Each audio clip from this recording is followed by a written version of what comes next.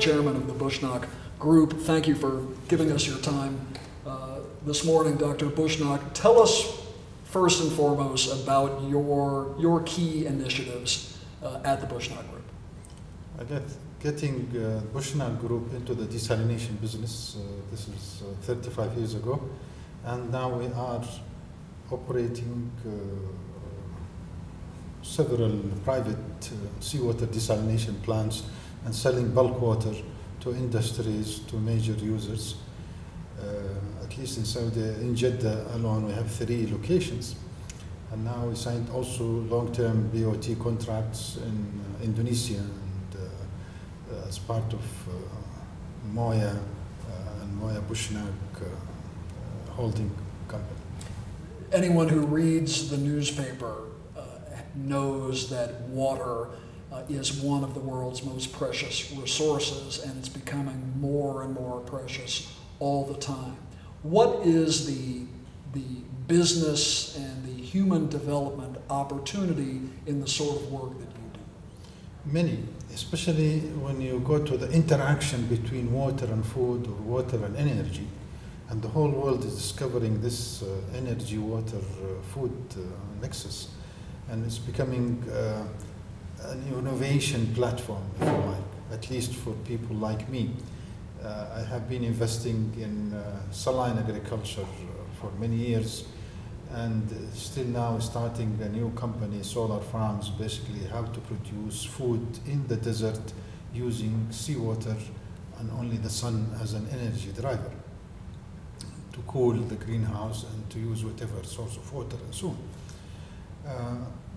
I'm also supporting new technology in how to form clouds in blue skies and increase the chances of rain of that cloud.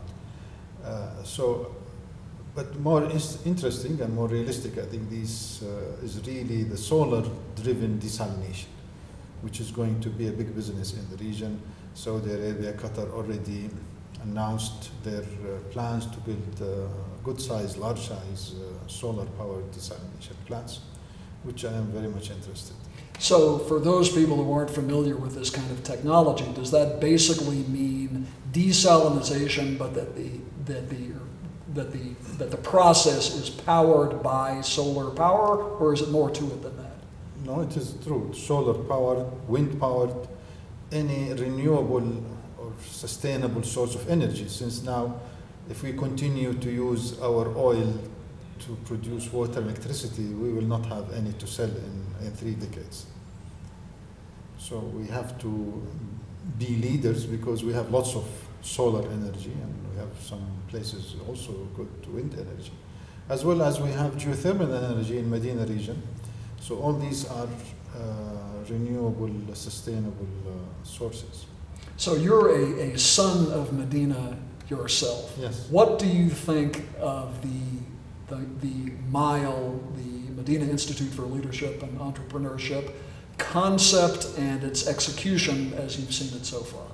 It's a fantastic concept. I'm very happy. It is, to me, the best thing that happened this decade, I could say, in Medina and in the knowledge city to drive this city to be innovative and to create the future leaders or generations that can make Medina again a source of knowledge, civilization,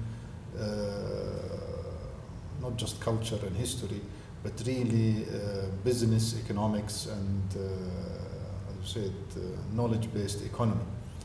So it is certainly doing a lot, considering all the challenges and difficulties, especially in Medina environment. But I hope they will continue persisting and will attract more and more leaders from around the Islamic world once the knowledge city develops and becomes a hub for such events. So elaborate on that just a bit for me, if you would, please, sir. In other words, do you believe that Medina, being such an important part of Islamic civilization, that in and of itself has something to offer in a uniquely Muslim way to business and to innovation.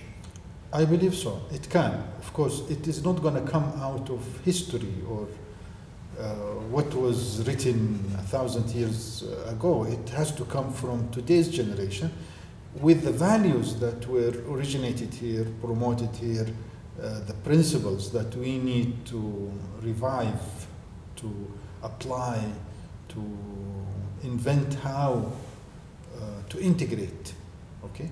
In a peaceful world environment where Islam built civilizations and the